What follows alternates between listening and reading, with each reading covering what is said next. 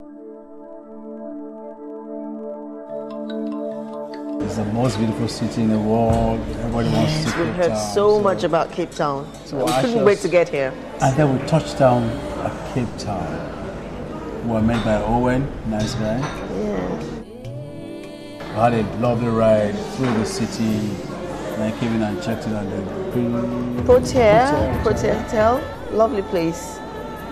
It's got this kind of ancient thing around it. Yeah. And then it looks like it's probably the Hollywood of Cape Town. Yeah, good cameras and lights and... It's like it's an old studio. The lobby is set up like a studio. Yeah, like a studio, really.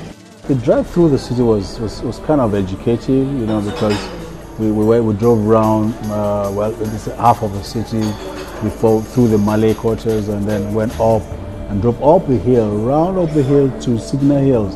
And that reminds me of Obudu Hills.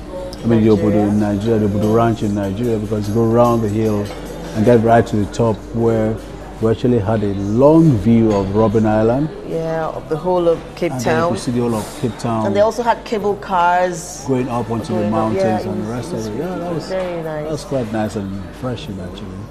It's panoramic view. Really nice. You know, right up when you're at the Signal Hill, you can then see the Table Mountain on this side, and then see the Lion's Head on this side, and then you see the cable car going up on one of them right up to the hill. I'd love to go on one of those cable cars because it reminds me of Obudu, like I said. You know, now we have cable cars also going up to the hill. It's a place every tourist should get to. It's once in a lifetime. Really? It's quite an experience.